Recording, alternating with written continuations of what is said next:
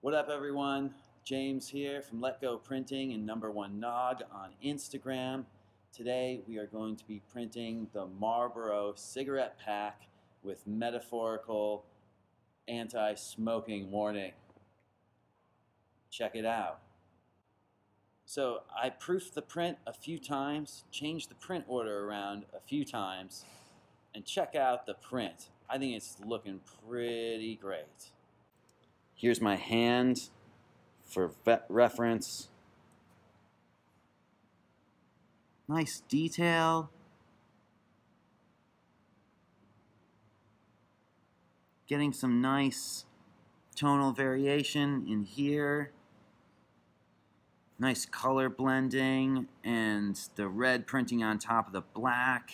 You can kind of see the cellophane-y vibe of the print.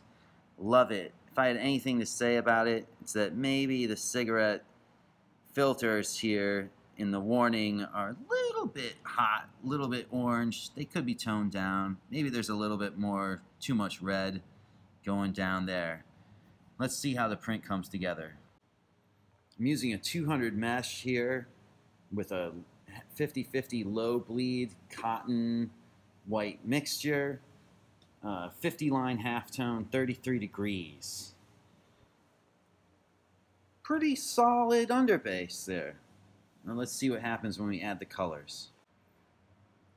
Just laid down the yellow, 230 mesh, again 50 line halftone, 33 degrees. See how it's playing in here, across the banner there. It's kind of hot. It's kind of all over the place. Here's a gray. The gray is filling in a bit of the metaphorical warning. It's also doing a bit of modeling in here and in there. Next is the black.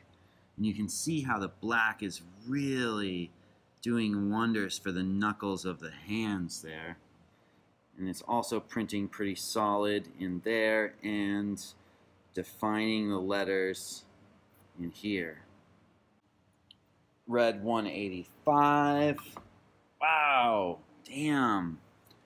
Look at that. Looks like maybe we're getting a little too much ink right here. But I like how this looks. It really softens everything, printing wet on wet after the black. And we still have a little bit of cellophane right here. Perhaps the red was separated a little heavy wherever it's hitting on top of the yellow, because it looks a little like it's shifting into the orangey red zone.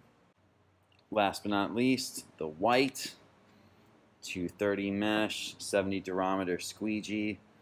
Look at that. Nice smooth print.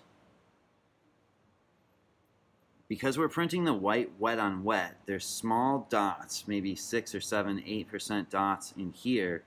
They aren't necessarily printing, or if they are, they're getting blended with the red, which is the nice part about printing wet on wet. So there's our print, people. We're going to flash it, run it through the dryer.